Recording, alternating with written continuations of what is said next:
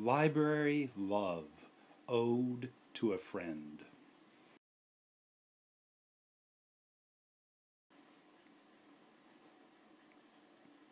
There once was a fantabulous librarian. She was ageless, timeless, and looked good in whatever library she was put.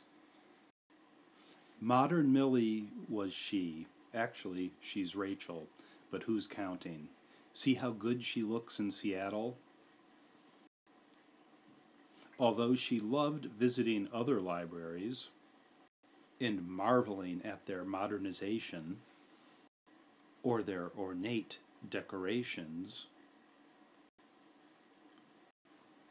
or their ornate antique decorations, her one true love was for her home library.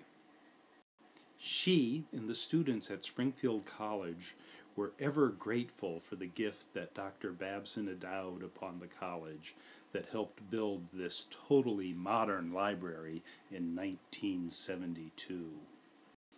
And just look how clean, modern, and oh so 70s this new Babson library was.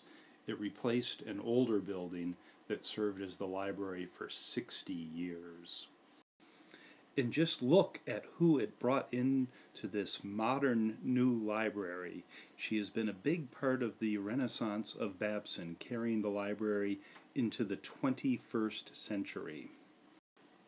Therefore, we, the public, John Q., move to nominate, agitate, and obfuscate until we will eventually prevail and get Rachel's portrait installed in the Babson entryway, right next to Mr. Paul T. Babson.